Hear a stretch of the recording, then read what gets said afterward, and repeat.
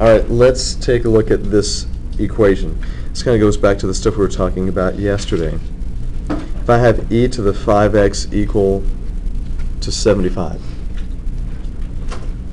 when you have any kind of equation, you have to pay attention to where your x is, and you have to figure out, how do I get x in a position that is useful to me? How do I get it back to something that I'm comfortable working with? That's what it is. You may think that everything is brand new, but it's really not. It's really about, how do we rewrite back to something that we know?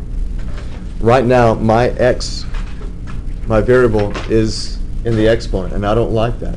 How did I get it out of the exponent yesterday? Common base.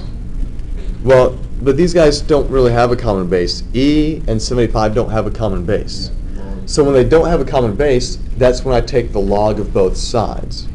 Now, I could just do regular log, like the common log. If I say common log, that means log with base what?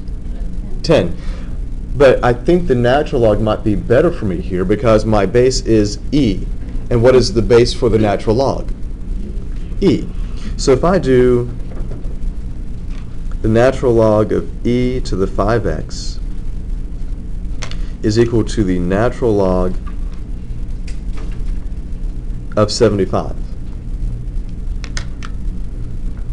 Doesn't the 5x come down in front of the...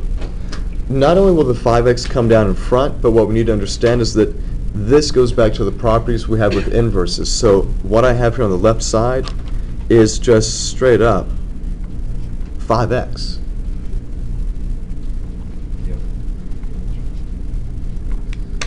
You may be looking at this going, why is that? Well, Because you assume the e is there, so the e's cancel each other out. right, because the natural log of e to the 5x means the log with base e of e to the 5x. And just like we saw in your test, when the base of the log is the same as the base inside the log, then the answer is just the exponent, 5x. Now, it also would have worked out the same had you written the 5x out in front and said 5x natural log of e. But what is the natural log of e? No. If I say the natural log of e, that means log with base e of e, and that equals 1. Remember, this expression means e to the what power equals e. E to the first is equal to e. Well, now that I have 5x equals natural log of 75, how do I finish that? Divide both sides by 5, so what does x equal?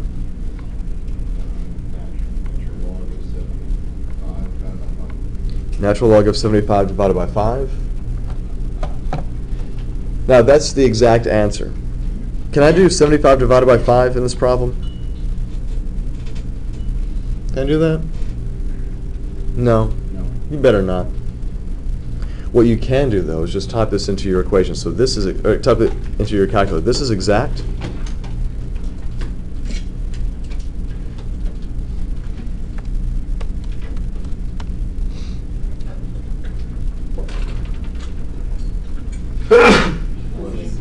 Excuse me.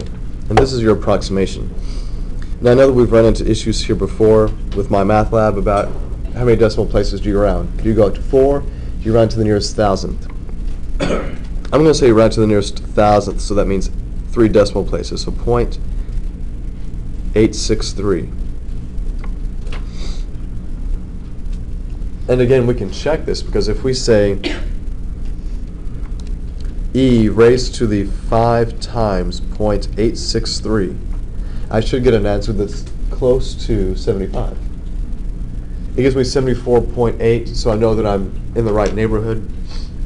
Of course, had I written more of this information from the graphing calculator, my answer would have been more precise.